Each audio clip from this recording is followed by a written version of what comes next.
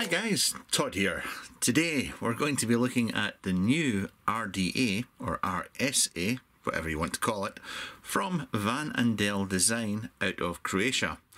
Obviously I have a working relationship with these guys, but as always I will give you my honest opinions and I'll point out any negatives, pros or cons that I have found whilst using this device for the past week or so. A little bit of housekeeping at the start. This is going to cost €135. There were only 99 of these made, and I think there are only like 20 maybe that have now been put on the Van & Del shop or website where you can purchase it from. I'm pretty sure Steam Island in the UK are also getting them in today maybe when I record this video, and that's about it. So €135. You can also buy different top caps as well that come in about €30, and we'll talk about that as we go along. So presentation is it's actually very nice. Just a plain box like this, Van & Del. Open it up and you have one RDA. You will get one little baggie that will come with just some spares in here. We've got some spare O-rings and post screws in here. And you will find a standard 510 pin also. It does come pre-installed with a squonking pin. Now you are going to find these little doodads. The airflow on this RDA, you get these bars, pins, whatever you want to call them, Lloyd discs and so on, 1mm, 2mm and 3mm inner diameter. So you've got a mouth to lung, a restricted direct lung and a direct lung option for this device. It is actually written on each of them, the air hole size, and just to let you see this here, RDL2. It comes with the, you've got O-rings on here. I think I just washed these, and I think I've just washed one of my little O-rings down the sink. Thank God it comes with spares. But these are two little locating posts here. You can see that you've got a gap there at the bottom for when you squonk, juice will come underneath there. But these just pop in and out, no problem at all. Very well machined. They are on just on the edges here a little bit. It's a little bit on the sharpish side, but yeah, come out not too bad. Now the dripper itself, this is 316 stainless steel, all stainless steel going on here, and I have to say it's 22mm in diameter. I'm jumping ahead of myself. 22mm in diameter. You're looking at 17.5mm in height. You can see in the base here we have the old Despot 2022, that's obviously the year it was made, and we've got VD design, and you can see here it says made in Poland. They actually subcontracted the manufacturing out to Hasar in Poland for this one, so yeah, it's done really well, this one. I will say the drip tip on this is superb. One thing that really strikes me about this is even when I've popped this on a mech squonker with a big 3mm ID coil, giving it some beans, there's literally no heat transfer on this at all, no heat coming up through the drip tip, nothing to worry about at all. It's actually very impressive. So that is on there like so. You will, I would imagine, want to possibly change this drip tip out. It works well for RDL as well, but for mouth to lung, yes, I've been using my own drip tips. And also with your drip tips, if your drip tip is any bigger than say 13mm in diameter, it will overhang the edge here, so that's just something to be aware of.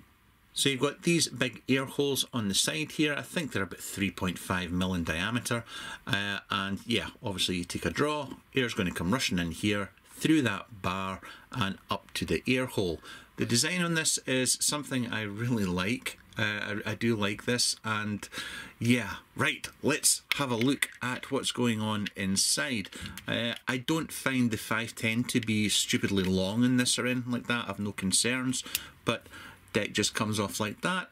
I'm glad to say that the O-ring on here works perfectly.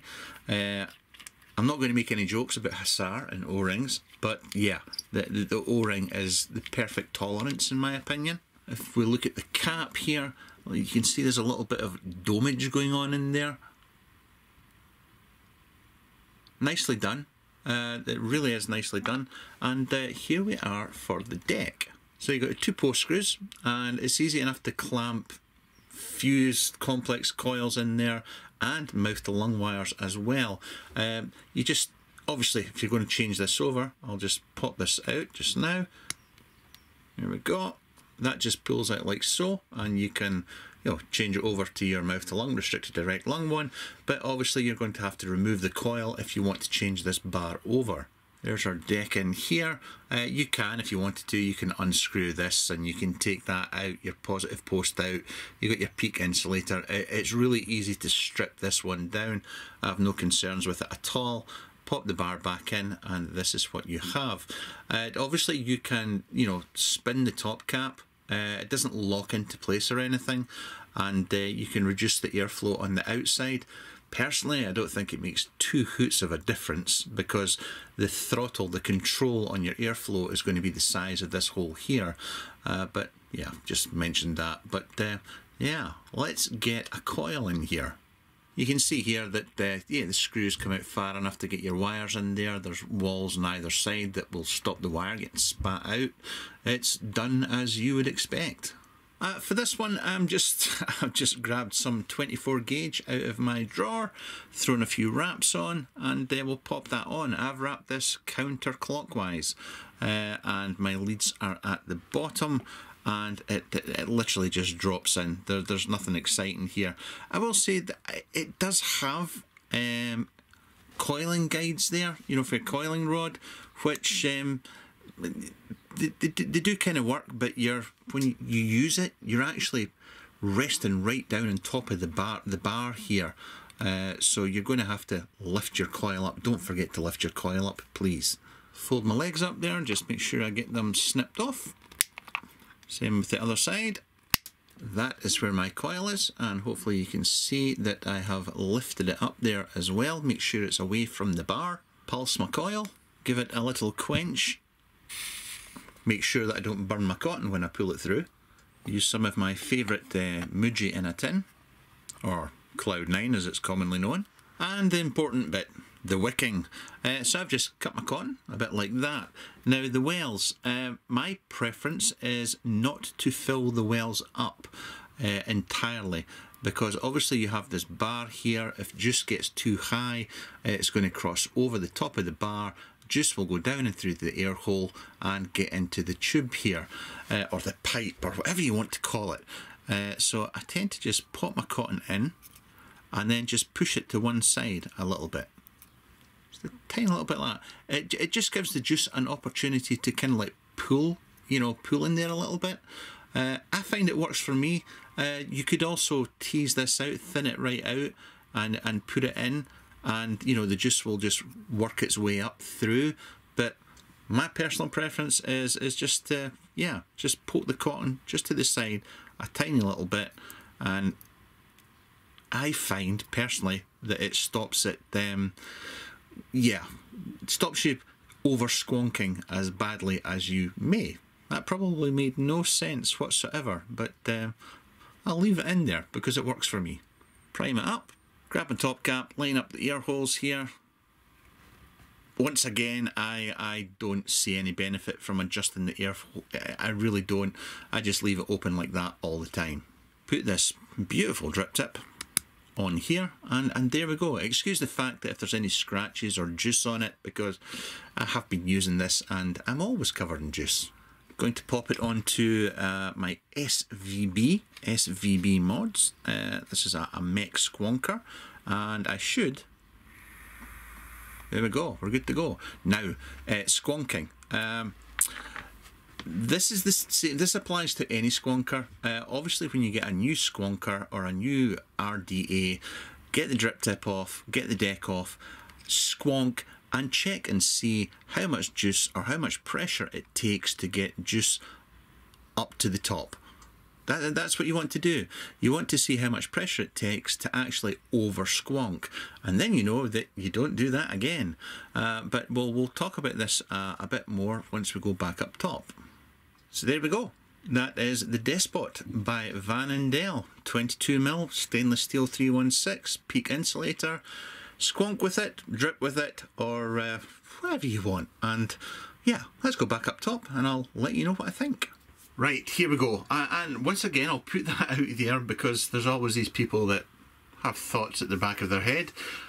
I have a working relationship with Van & Del, have done for a couple of years now, but it doesn't matter. I'll tell you about pros and cons either way, because I've been reviewing Van & Del gear for 10 years, and I've never liked anything they've done so far. Joking. Right. Machining on this obviously was done by Hussar. It was outsourced. Van & Del came up with the design. They put it out to Hussar. Hussar manufactured it, and then Van & Del sell it. I will also say that there is another RDA that uses a similar design, which is the Palette by Broken Home Designs. They're both made by Hussar, but the designs were sent to Hussar at different times, and it's just nothing but pure coincidence that they're both using, you know, the tube or the bar system. So just get that out the way there. As far as this one goes, machining is really good. The O-ring tolerances are spot on, which is nice. I don't find the cap that's, you know, that's a big heavy mod. No problems there at all. I can unscrew, the top cap doesn't slip and stop it coming off. All good in that front. Drip tip is, it just suits the Atty to a T. I like the design in the Atty, the look of it. Obviously the big gaping hole in the side is always something that not everybody's going to like. I don't mind it on this one. I think it is one of the prettier Atties that Van & Del have done over the years. Machining wise, it's done by Hussar, it's quality checked by them, but it's also quality checked by Van & Del as well, and I think that's a good thing. This is done well. I'll say that and leave it at that. I think it's done really well. Vaping with it. Now you get a 3mm, a 2mm and a 1mm ID air hole or bars or whatever you want to call them. Each one does what it states. Mouth to lung, restricted direct lung and direct lung. 1, 2 and 3. What you expect from a 1mm draw or a 2mm draw or a 3mm draw is exactly what you get. And for me, the 2mm is superb. I really like it a lot. The 1mm, once again, the mouth to lung vapors, 1mm draw, I think it will keep you happy. I still maintain there's no point in, you know, think I'll reduce the airflow by turning the top cap. It doesn't work. I don't think it works or makes any difference, but that's just my take on it. The flavour is superb. It is really good. Even with the 1mm, I thought the chamber might not be condensed enough, you know, small enough for a 1mm draw and to give me the flavour that I would like from it, but it is actually very good across the board. I don't have really any cons with this at all. More a warning than anything else, and it almost does not apply to the 1 and the 2mm because I never found that issue with a heavier VG, because if you over squonk, the juice will come up to the side of the bar and it will go across the air hole. Now with the 2mm and the 1mm, it doesn't go down into the tube, if you like, because the consistency of the liquid, it's too thick to go down in there, so it never gets into the tube. It's not a problem. If you're using the 3mm and you over squonk, then juice will get down that 3mm ID hole and go into this tube here, and you would think that if you go give it a suck, it's going to suck all the juice out of that, and that's you're fine.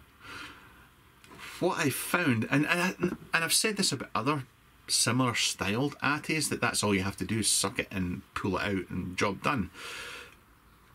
I do find, however, that even if I soak and pull it out, it can leave a little residual layer of moisture inside there, and you'll hear it. If you've over squonked, you can soak it, it'll pull that out, but more often than not you'll have to get like a little bit of cotton or something and just pass it through just to get that extra moisture out, because you'll hear it bouncing about in your ears and it'll do your head in. But that only applies if you've over squonked, and it's just something to be aware of. That is it. I'm not going to make it out to be a massive con or a big negative. It's just if you over squonk, and if you over squonk with any atty, oh, you're going to have difficulties. The 3mm ID,